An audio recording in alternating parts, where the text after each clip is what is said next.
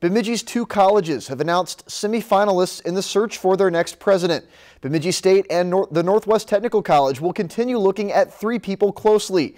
The candidates include Dr. Rodney Hanley, who serves as Provost and Vice President for Academic Affairs at Fisk University in Tennessee.